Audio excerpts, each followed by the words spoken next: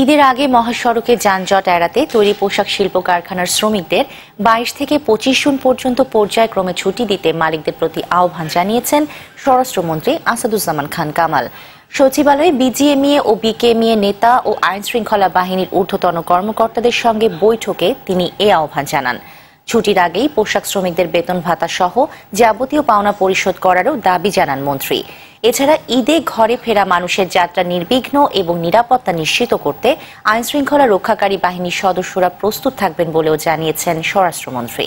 আমরা যানজট নিরসন বলেন, নিরাপত্তার স্বার্থে বলেন, যেখানে যা প্রয়োজন আমরা আমাদের মূল উদ্দেশ্যটা থাকবে আমাদের সুন্দর মতে যত আমাদের এই সবচেয়ে বৃহৎ ধর্মীয় উৎসবটা আমাদের সবাই যেন পালন করতে পারে তাদের আত্মীয় স্বজনের সঙ্গে।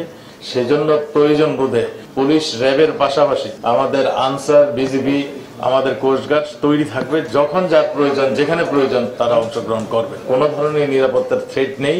তবে নিরাপত্তার যদি কোনো প্রশ্ন আসে, আমি আগেই বলেছি আমাদের সব নিরাপত্তা বাহিনী তৈরি রয়েছে যে কোনো পরিস্থিতি মোকাবেলা করার জন্য।